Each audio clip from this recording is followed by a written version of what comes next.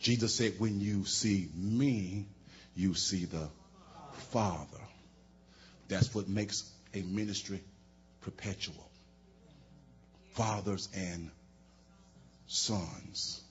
But the problem that we have today, people don't know how to say thanks. My last point. I want to be a computer science.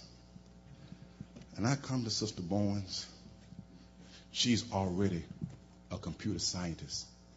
She's already building computers. I want to be a computer science.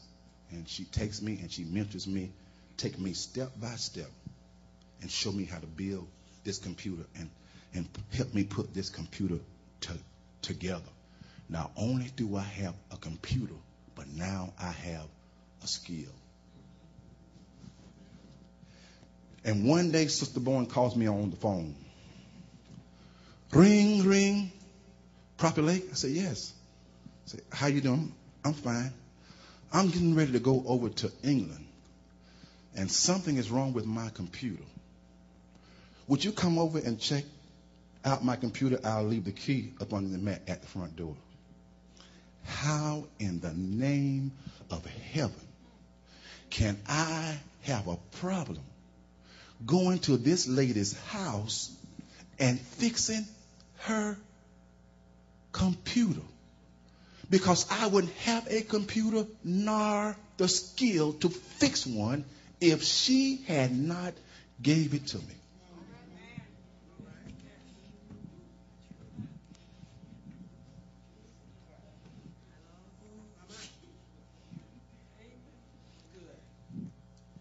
That's why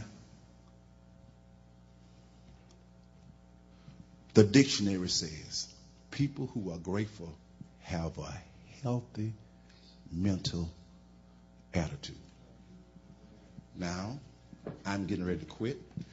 After you go to 5 folks and ask them, is your mentality healthy?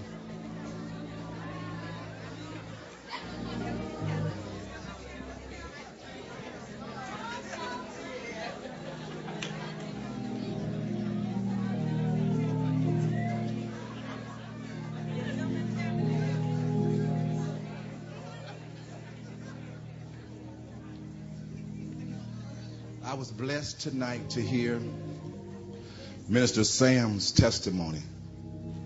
He was telling me about the accident with the bus and how he was pent in and the things that he went through from that experience. My eyes was filling with water, not just because of the miracle that he had received, but my eyes was filled with water because I noticed that that experience did not hinder him from being grateful.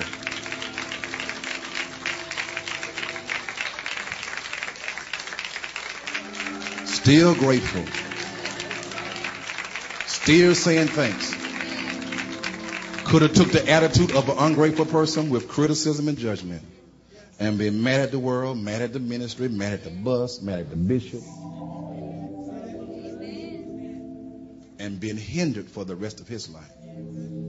But it blessed me to see this man just continually moving and giving. But aren't you glad that you're in the house of God?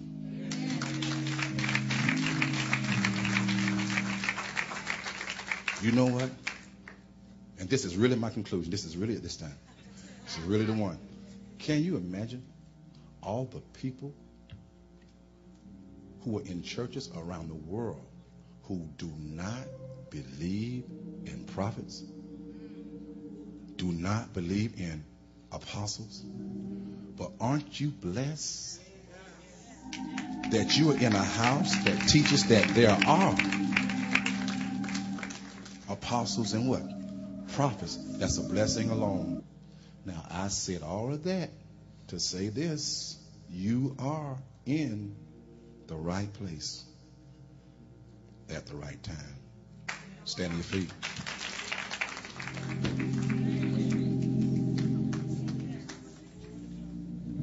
Stand on your feet. Stand on your feet. Lift those hands up to the Lord right now. Lift those hands up to the Lord. The Lord saying all things be thankful or be grateful. What I want you to do right now is start thanking him. Just thanking the Lord for where he's going to take you.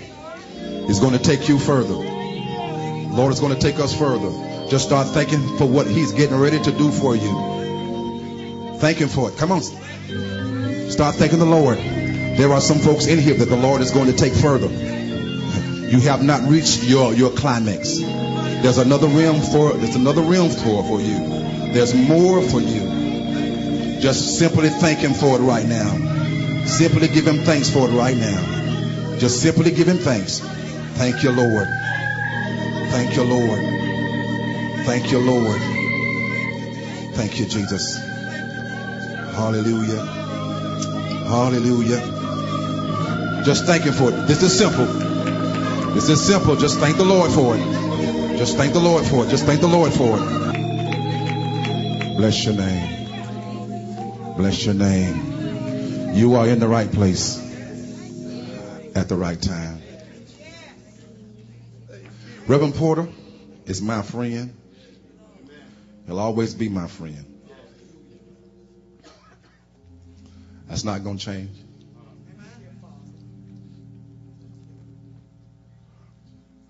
The last time I was here, I was sharing. I said there are 1,600 different shades of green in a forest. Pretty flowers, red, roses, lilies, pennywinkles, orchids, all kind of beautiful things you find in a forest. He was telling a story, a lady put in his book, how this tree was dying and the problem was in the soil.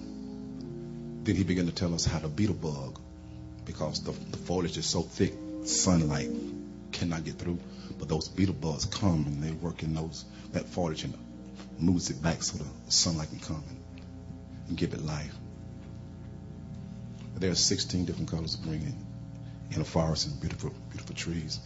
But winter comes and rain comes and storm comes and it killed those leaves. They fall off the tree and all its beauty begin to turn brown. When the rose falls, it loses colored phase and it turns black. But as it died and turns to muck and dirt, they call that soil. Because something died. Something went through hell in the changing of the seasons. Can the reed grow without the muck and the marrow? What is muck and marrow? A part of that life that went through and suffered, and the storm came in the rain and it died. But the only way there can be new life is it has to be the death of somebody.